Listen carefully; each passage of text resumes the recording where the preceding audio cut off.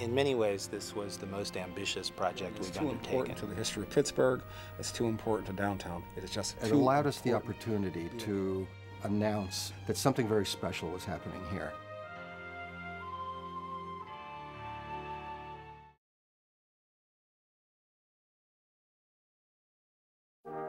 It's a landmark in a city known for enterprise and ingenuity, sweat and muscle. A monument reborn in a city that, for over 200 years, has remade itself time and again. Long before Pittsburgh's reputation was forged by iron and steel, it was a prized frontier outpost on the edge of America's wilderness. It grew following the Revolutionary War into a vital inland trading post and a gateway to the far reaches of the continent. In the early 1800s, Pittsburgh was a key port, with the Ohio River the main waterway moving people and goods from the east to points west and south. Took you straight into the middle of the country and then down the Mississippi to the Gulf of Mexico. All these boats that came out of Pittsburgh taking items downriver, there was a continuous loop of goods going south from Pittsburgh. By the mid-1800s, Pittsburgh had evolved into a center for manufacturing and heavy industry. Factories, mills, and later blast furnaces crowded the city's riverbanks, earning it the name the Iron City. Then in 1852, the railroad arrived, and commerce in Pittsburgh boomed.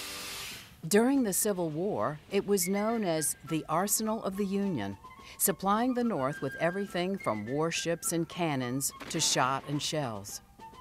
At the conflict's end, the city was poised for a new era. The river and railways had made it a transportation hub. Iron made it an industrial stronghold. But a new era would soon dawn and transform the world, with Pittsburgh as its capital.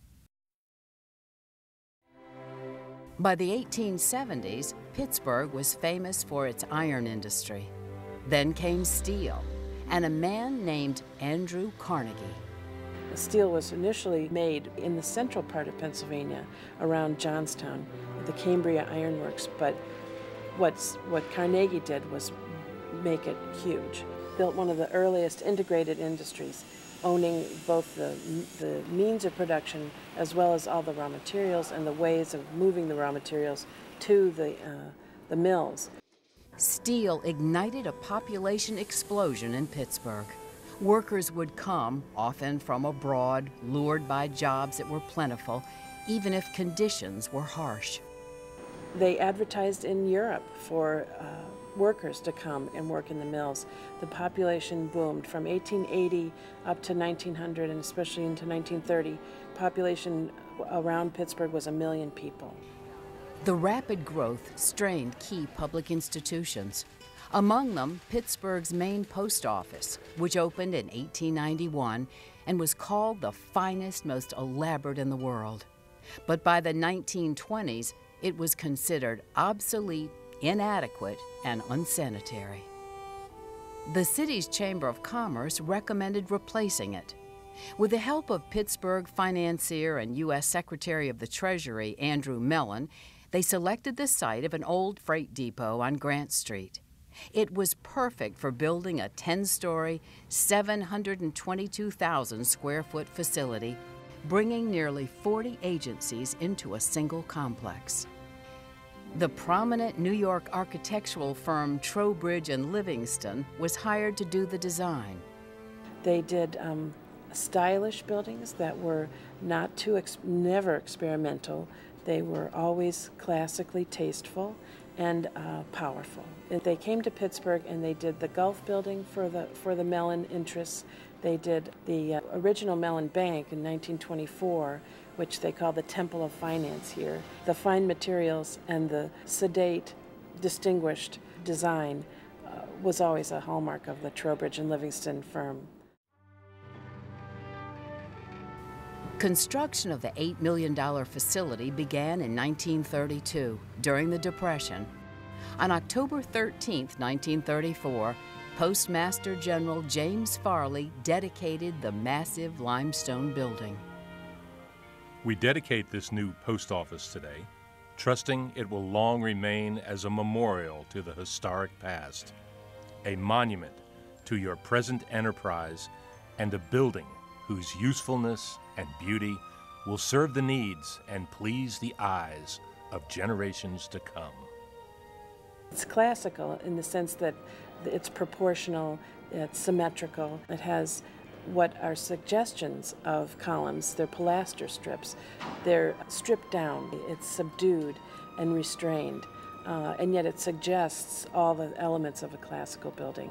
The courthouse has an E shape so that it has open light wells towards the back, which would be a necessity in a city as dark and smoky as Pittsburgh in the 30s.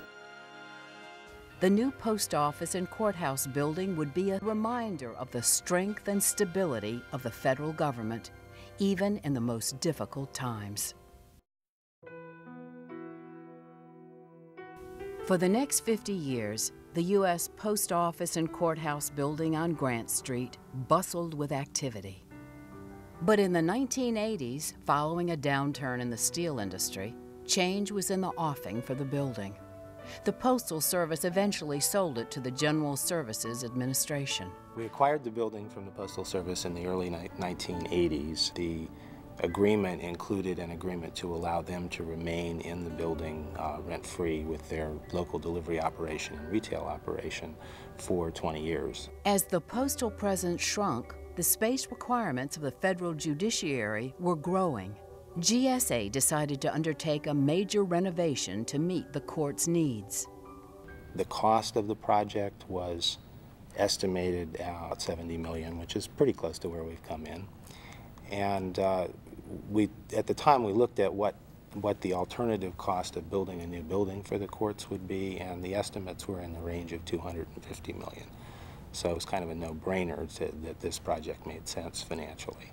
We knew that it would take a lot of work to bring it up to speed, but the idea of abandoning this building, it never even occurred to us. This building is too important to the history of Pittsburgh. It's too important to downtown Pittsburgh. It is just too important a building to abandon.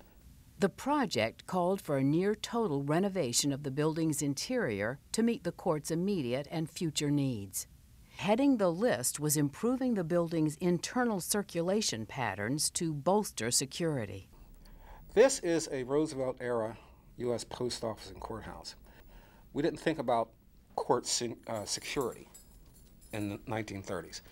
We didn't have a lot of prisoners in the building. Now we have people here who are walking down the hallways in handcuffs in front of witnesses, in front of jurors, in front of attorneys, in front of newspaper people. So first thing was we wanted to increase the security of the building and make sure that there was separate independent circulation systems for the public, for the judges, and for those in custody. The renovation project was an ambitious one. To design it, the selection committee chose Shalom Baranis Associates, an award-winning Washington, D.C. firm experienced in historic preservation. You know, adding on to an historic building is a little bit like an arranged marriage. I mean, that original architect never expected me to be there. And I certainly don't suffer from any surprises from his being there, but nevertheless, I didn't choose that. I try to add on to these buildings in a way that makes the new work not only clearly identifiable and separate from the original work, but also in a way that allows you to reinterpret the original building. Baranis' firm inherited a plan that called for building the new courtrooms in the basement track level of the facility. But Baranis proposed an alternative, stacking the courtrooms, 2 per floor, inside glass-enclosed additions created in the building's 2 existing light wells. From a design standpoint, it allowed us to introduce natural light into all of the new courtrooms. Had we placed them at the track level, they essentially would have been buried in the basement of the building. By stacking them vertically, we were able to introduce a small atrium in each one of the courtyards, wrapping around the new courtroom. The committee endorsed the new design. Still, one significant challenge remained. The building was to continue in use during the entire project, with between half to 3/4 of the tenants working on site, meaning it would be business as usual while a full-scale renovation was underway. The renovation of Pittsburgh's post office and courthouse began in the summer of 2002. We realized very early on that there wasn't going to be a single day in the life of this project during construction where the workmen weren't going to be surrounded on 6 different sides by tenants trying to do their work. It's a very challenging environment. In the historic courtrooms, the woodwork and brass fixtures were cleaned and polished to their original luster. New mechanical and electrical systems were installed, along with updating the audio-visual capacity. One task was, for many, long overdue. There was an acoustical spray-on material that was applied probably sometime in the 70s. It looked like a brown shag rug that was placed on the walls, and what we did as part of this project was to remove that and replace that with acoustical panels that I think were more in keeping with the fabric of the courtroom. The 6 new courtrooms would incorporate modern technology, expand the physical space for attorneys, defendants, and court officials. In the new courtrooms, we want to bring that same sense of importance, balance, and quiet and judgment into our courtrooms, but using modern design, modern techniques, and modern technology. We have raised access flooring in the courtrooms to allow for communications wiring underneath. We've installed monitors in the jury boxes for the displaying of evidence and other things. We have smartboard technology. We have wired attorneys' tables with a lot of touchscreen access. 2 types of wood are used inside the new courtrooms to add warmth and visually echo the mahogany in the historic courtrooms. Likewise, the bronze trim evokes the metalwork found throughout the original building, in doors, grills, and banisters. Art was commissioned to enliven the new spaces, just as bold murals had been integrated into the building originally. The building's south lobby also saw extensive renovation. Not only was it functionally inadequate for a building this size, it presented security risks as well because it's hard to manage the flow of traffic. We took the back wall of the lobby, which has a dedication plaque, and we've moved that back about 30 feet. In doing that, we've created a path of circulation for visitors to the courthouse. We've also been able to consolidate a lot of the security functions. Along with the improved security screening areas, the entry into the renovated south lobby has been dramatically enhanced. It begins with a tall main entrance vestibule, continues into a 2-story gallery, and then finally a single-story space in the elevator lobby. This was all kind of out of the scene. Now we've kind of brought it into the scene with the expansion of this lobby. As a final touch, the building's exterior was cleaned. With over 70 years of soot and grime removed, a grand building, now a National Register-listed historic property, looked new again, a Monument Reborn. The Pittsburgh project was in keeping with 2 other GSA courthouse renovations in the region, in Erie and Scranton, Pennsylvania. In Scranton, they ended up building an entire new building with an atrium as a connector piece. In Erie, they ended up not only utilizing 3 different historic buildings, but building a new building and connecting all of them together, totally different from Scranton.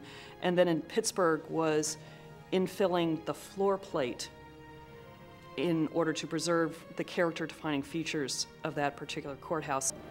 I think the renovation was very well done.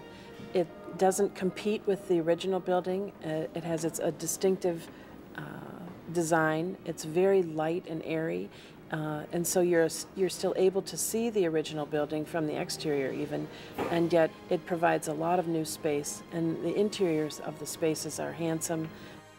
It met everybody's expectations and then some. I'm very proud of it, and I think it worked out well. Anytime you integrate new space into old space, you want to get some contrast so that you can tell what in fact are the historic things in the building versus what's new. And what's new ought to have its own character and reflect the time that it's built in. And again, in this particular project, we really think that we achieved that in a really dramatic and very pleasing way.